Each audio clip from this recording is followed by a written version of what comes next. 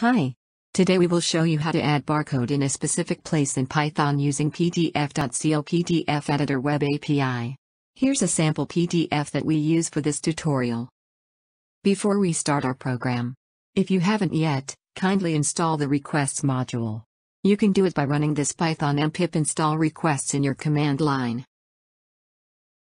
Next, input the sample Python code. Then, add your API key to your sample Python code. You may get your API key here. Add the URL to your source file and add a path for your result file.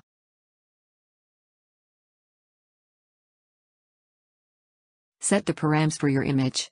You may change the width and height. Then, enter the image URL.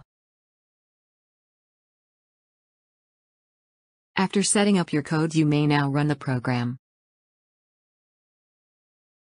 You can see the result in your destination file. Here's the output looks like. For more tutorials, you may visit our YouTube channel and don't forget to hit the subscribe button. Thank you for watching.